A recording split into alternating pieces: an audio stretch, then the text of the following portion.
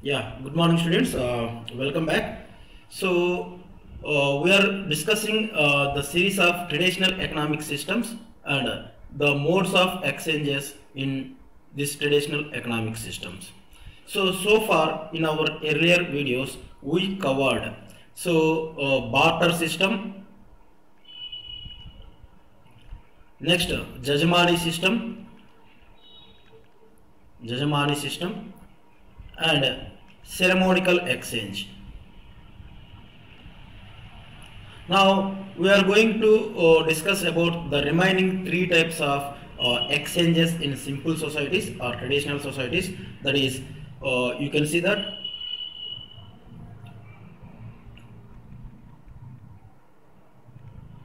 reciprocity, redistribution, and trade. So these three in single shot, because these three was given by same person. So we will discuss in single shot. So first of all, who gave this concept? Carl Polanyi in his text The Great Transformation.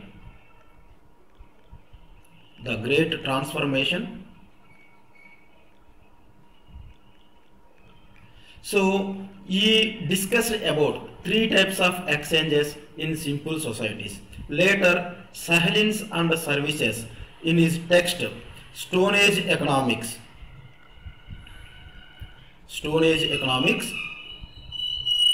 So he also supported the kind of exchanges given by the Carlo Polanyi. Especially, he was much interested in the reciprocity concept given by Carlo Polanyi.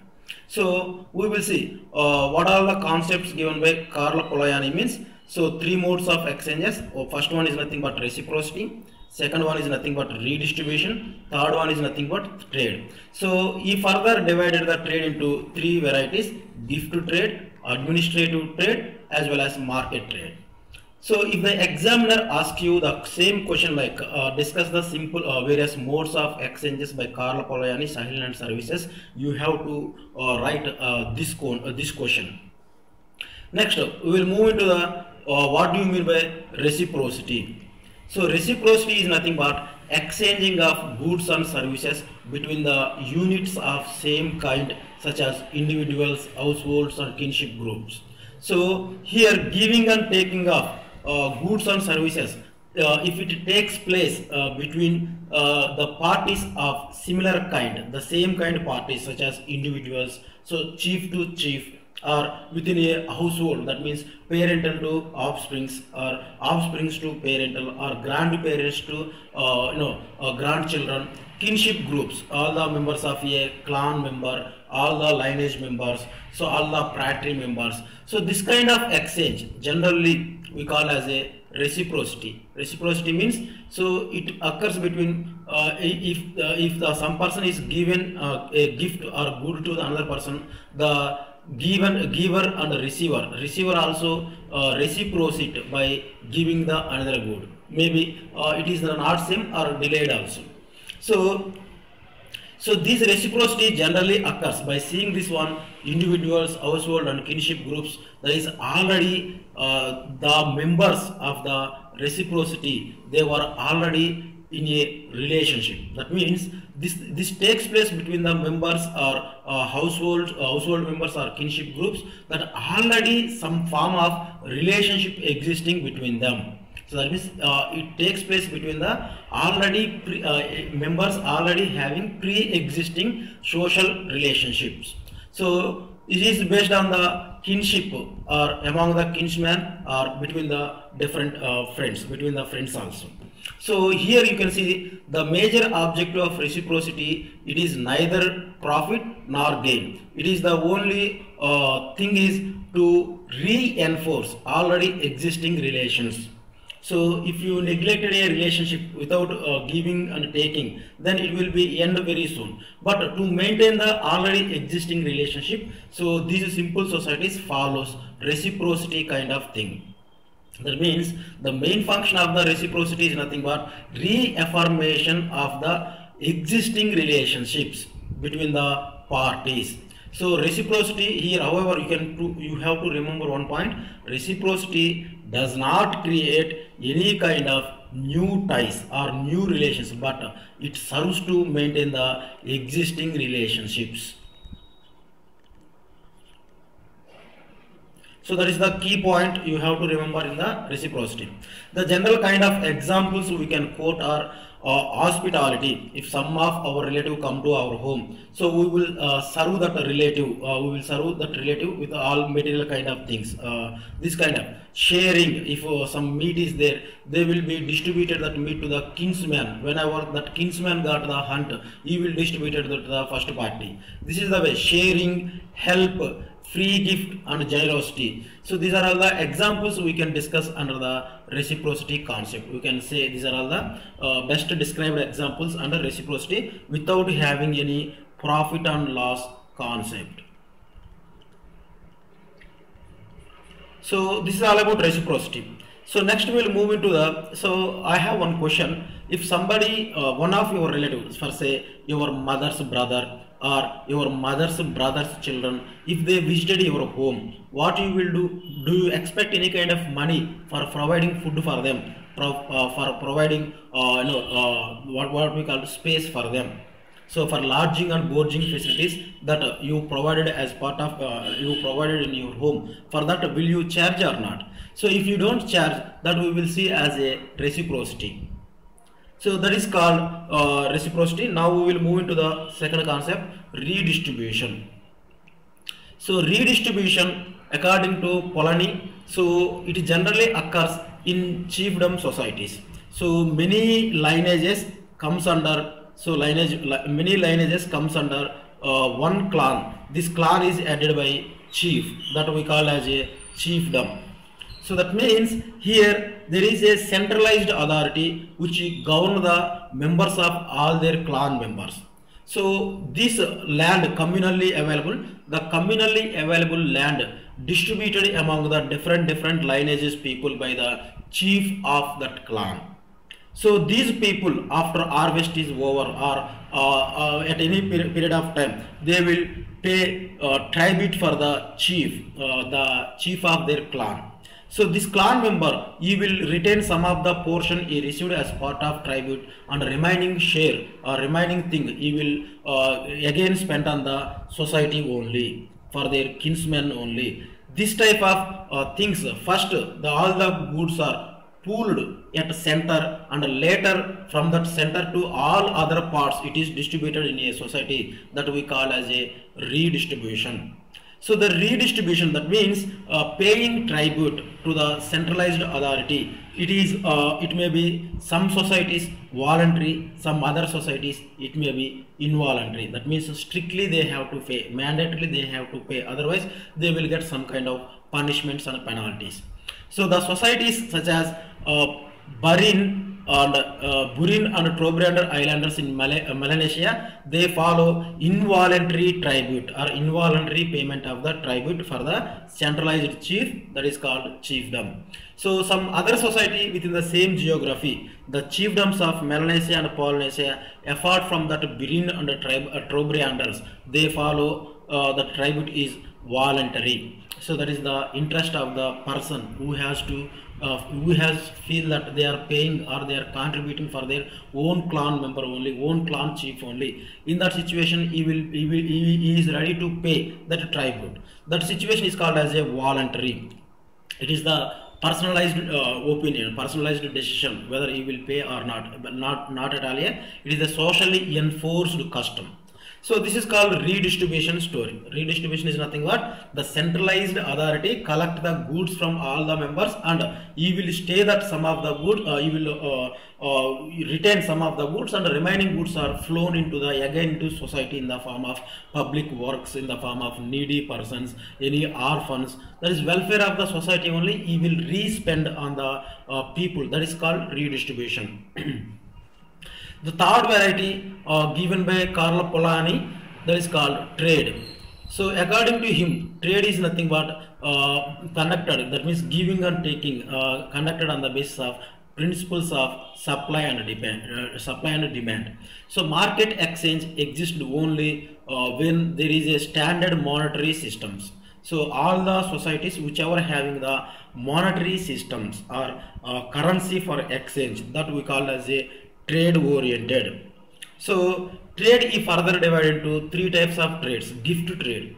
So gift trade is nothing but, we can see gift trade is nothing but here the giving and taking is takes place to enforce the reciprocal relationships, already existing relationship, but they might not be relatives, but they have certain kind of relationship that was existed since their forefathers. So this kind of situation, so this kind of reinforcing the existing relationship between the non-relative persons in the form of giving and taking of goods or any kind of ceremonial objects. That ceremonial objects means that is non-utilitarian objects. It may be utilitarian objects, that is consumable goods may be giving and taking takes place, or else ceremonial object which increasing the status, esteem and etc. This kind of goods may be giving and taking takes places in simple societies. These are all constituted under gift trade.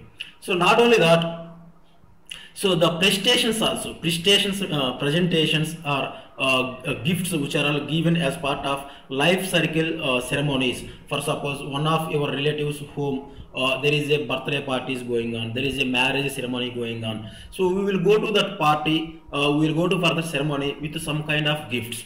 In the other occasion, in our own home, there is a marriage ceremony is going on. The same party, he will come to that occasion and he will pay the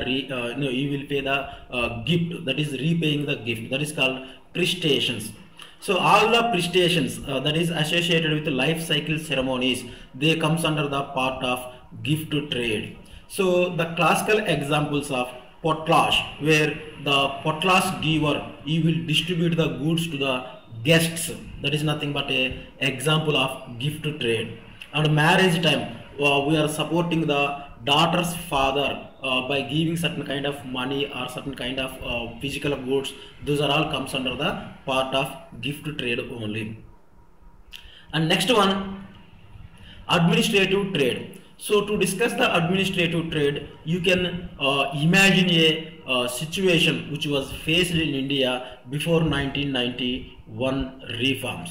So in India, before this time period, the form of trade is nothing but administrative trade. To establish a production unit such as factory, any kind of inventory, they must take the license.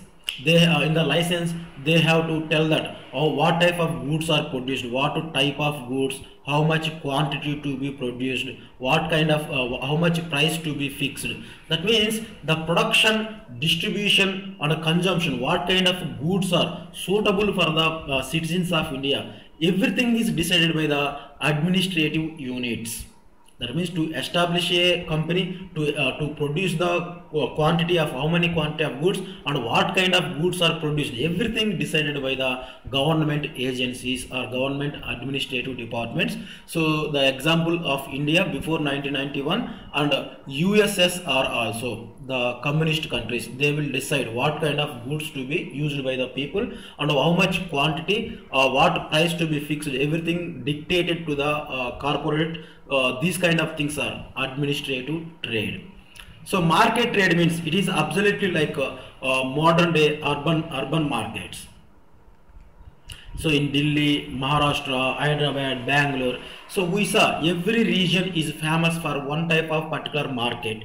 So here the buyer and the seller meet. The sellers are present in the market, buyers go there and they will purchase the goods by using a currency. So currency as a medium of exchange. So in this kind of market system, so what kind of goods are produced, that is the discretionary of the companies. So for a good which is high demand among the people, that kind of goods are highly produced, and less demanded goods are less valued goods by the people are less produced. Thereby the market system means the places where goods are sold, the buyers and the sellers are meet. So this buying entire trade is carried on by using medium of exchange. So the prices are the means of, or prices are the functions of the market system. So these kind of profit and loss, demand and supply, the locus that is called marketplace, where this actual trade is occurring, everything we can call as a market trade. It is mostly monetized societies, they follow it. So monetized society means everything they calculated in the units of currency. So for every transaction they do by using the money or currency, that is called market trade. So this is the Carlo Polanyi concept. However, Shahelins and services, they made three kind of subdivisions within the reciprocity given by Carlo Polanyi. So the basis for their subdivision is nothing but the close relationship between the parties involved. So the close relationships between the parties involved. So when there is a group of people who are all connected by certain relation, that is household. So household means all the lineage people, all the joint family members, all the nuclear family members. So there is always giving and taking place of goods, that is occurs. So if between occurring these two people, what kind of exchange we to be called? So the household further extension is in what lineage. Lineage means our fathers, brothers, siblings, and our fathers, these kind of fathers, brothers, children, and our father's father. So this is the way everybody is connected through common blood. So this is one unit we can consider as one type of exchange. Another unit is nothing but in a village there are so many households are there, so many lineages are there, but there is no direct relationship between these lineages or clan members. So different clans, when lineages, when they exchange goods and services in a village, that is another type of exchange. So according to Shahelins and services. So in a tribe there are so many villages. Okay, in the tribe level, if village to village, between the villages, if the exchange occurs, that is called third variety. The first variety is nothing but generalized reciprocity. The first variety is nothing but generalized reciprocity. The second one is nothing but at the village level, that is called balanced reciprocity. At the tribe level, it is called negative reciprocity. Negative reciprocity. Now we will see how it is going to be happen. So generalized reciprocity, already we know that generalized reciprocity occurs among the same household members, same lineage members, same clan members. That means already there exists a close relationship between the members of reciprocity in this kind of general reciprocity. So here the major thing is to enforce the already existing relationship. Here the giver gives the gift, but the receiver has no obligation to repay the gift. For suppose a grandfather gives a gift of car or some kind of bike to the grandchildren, there is no obligation of the grandchildren to repay another gift to the grandfather. So these kind of things, that means already the transactions, the reciprocity occurs between the known relative persons, that we called as a generalized reciprocity. Here there is no obligation of repaying the gift. That is the first thing. So they never specify the value of the gift to be repaid or the time of gift to be repaid. So these kind of things we call as a generalized reciprocity, which comes under in the form of sharing, hospitality, help, gift, and generosity. So generally parents giving goods or gifts to the children comes under this kind of exchange. And next, so there is one example from the tribal society, the Bushmans of Kalahari Desert. So Bushmans of Kalahari Desert, they were hunters and gatherers. So these hunters and gatherers, when they hunt the animal, so this entire animal meat, they divide into 4 parts. Part 1, part 2, part 3 and part 4. So the first part of the meat, it goes to the persons involved in the hunt and the yarrow givers. So some persons might not involved in the hunting process, but they helped in the hunting process by giving the tools such as bows and arrows. So because their capital is present inside the production, so the yarrow givers, So the arrow givers, owners of the arrow, as well as the persons involved in the hunt, it will go to the first part. The second part is goes to the kinsman who took the part of hunting process. That is the second part. So some of the persons actually present inside the hunt, some others they present as in the form of giving the arrows, bows and arrows. So the real hunters, their kinsman receiving the second portion of the meat. So the third portion of the meat, it will go to the visitors of this hunting process or sharing process. Fourth part of the meat, it will go to the non-participants. Here you can see that. So they are giving some share to the non-participant. So will these non-participants have the obligation of repaying the meat to this hunters? Means there is no. So this is the way generalized reciprocity. These Bushmen of Kalahari Desert, they follow generalized reciprocity. So here giving they give it, but they never expect in return. So the affection, love, and to enforce the already existing bonds, they perform this kind of generalized reciprocity. So next one, you can see balanced reciprocity. So balanced reciprocity, it occurs between the known parties in a village. So one clan people known to the another clan people, because they born, and they played together. So everybody known to other in a village. So balanced reciprocity means here, so giver also receive the gift from the receiver.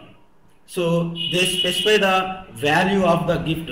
They specify the time of repayment. Here it creates a new relationships.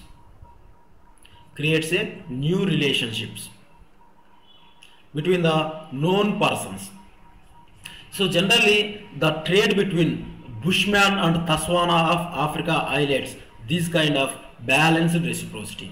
Bushman give whatever the meat or skins or ivory they collected as part of their hunting process to the Taswana agriculturists. Taswana agriculturists, they reciprocate by giving the agriculture grains, pulses, cereals to the Bushman. This is the way equality. That means if they give the good value, they will pay the good amount of agriculture grains. That means equality existing between the givers and the receivers. So there is no inequality in the term of quantity. So equal weight they will pay for Bushman product to the Tassawan products. This is the way balanced reciprocity. Here giving and taking is the mandatory. So the receiver must repay something, so that is equal in value. They will specify time of repayment. So the second example is nothing but silent trade and dumb barter, which we already examined as part of Veddas of Sri Lanka and Sinhalese. The Veddas place the forest produce in front of the house of Sinhalese. Sinhalese, they will collect that the produce placed by the these Veddas people, and later they will place their own products, agricultural products, or iron tools and etc. This is the way silent trade or dumb trade between Veddas of Sri Lanka, Simang of Malaya, and Rajis of Uttar Pradesh. These are all the examples of balanced reciprocity. So a third example, you can see that Kola exchange occurs among the Trobrianders Islanders. So where chiefs are exchanging ceremonial objects, the partners are the followers of each chief. They exchange the utilitarian objects by following the barter system. So here they will pay equal amount or equal value of the goods for the partners. This is the way we call balanced reciprocity occurs among the simple societies. And third or last one among the Sahelians and services concept, that is negative reciprocity. Here, so one village and another village, one village people trading with another village people, or one tribe trading with another tribe, or a tribe trading with non-tribe, non-tribe. So these kind of situations, they involve certain kind of negative reciprocity. That means one party try to gain as much as possible on the expense of another party. So this is the way. But the classical example is nothing but Navajo Red Indians. While they exchanging their goods to the white man, they quote these red Indian goods are higher prices and they treat the white man goods are less prices. This is the way these red Indians, Navajo red Indians, try to gain more from the white people. So here among the this pastoral people, so theft of cattle of the another party, or during the night raids they will take some of the cattle from other party. So these are all the best examples we can see from Nuyers, Dinka, Kyrgyz and Kazakh pastoral people. So these are also comes under the negative reciprocity. That means they apply even cheating methods also. So this is called negative reciprocity, generally occurs between unknown parties.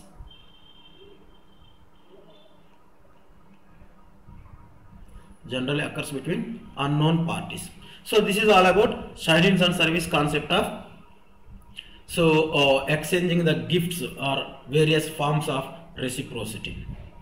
So thank you very much guys. We will see in another video another topic.